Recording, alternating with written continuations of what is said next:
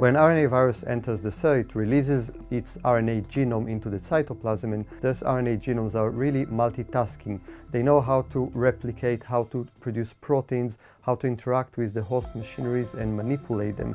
And they do much of that by adopting certain structures. So the big challenge is that these structures might not be very stable. Once you extract the RNA from the cell in order to study that, you already disrupt most of the structure. So what we have been doing is finding ways to fix the structure of the virus genome, to take a screenshot in a way that when we extract and study that, we still can preserve and identify those important structures. The new technology can be applied for any virus in any host cell. We've started by looking at Zika virus, and we're very excited to reveal first how dynamic the structure of the virus is, but also multiple interactions with the host's own RNA.